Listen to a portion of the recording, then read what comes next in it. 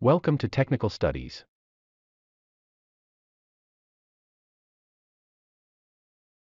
In this video, I will show you how to fit up flanges on both ends of an eccentric reducer.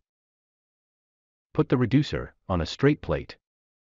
Hold a right angle at the large side of the reducer and gently rotate the reducer back and forth until the face of the reducer face is square to the right angle. Put packing on both sides of the reducer.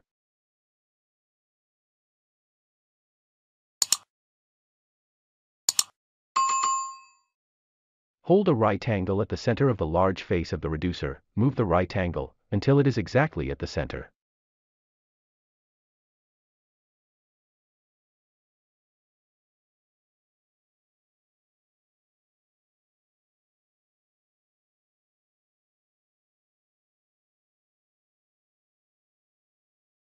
Mark lines on the top and bottom sides.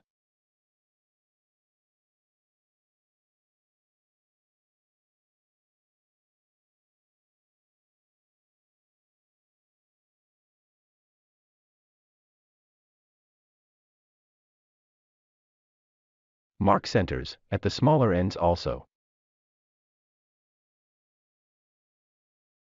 Put the reducer on supports.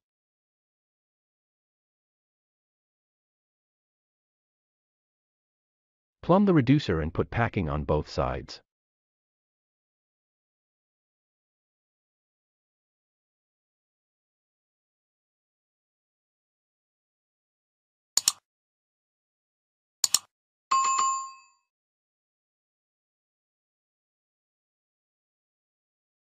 Put flange in the gap rod. Arrange proper supports below the flange. Plumb the flange through the holes as shown. Tack weld on the top side of the joint.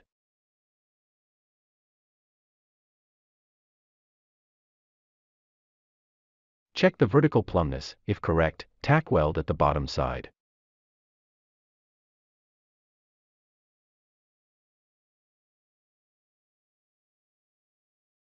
If the gap is correct, tack weld on sides.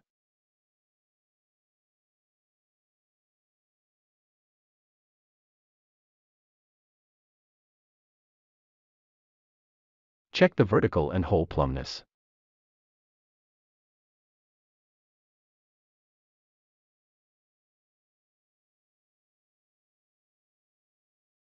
Put the gap rod and flange on the smaller side of the reducer.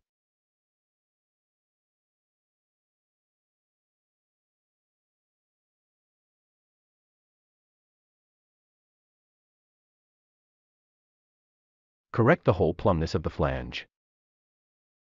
Tack weld on the top side.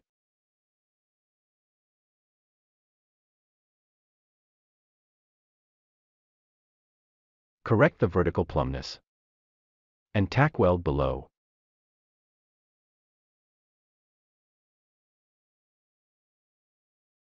Hold an aluminium box or a straight edge horizontally as shown on both ends.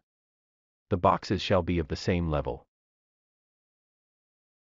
Check the length of the spool on both sides. If the dimensions are equal or in acceptable limit, tack weld on both sides.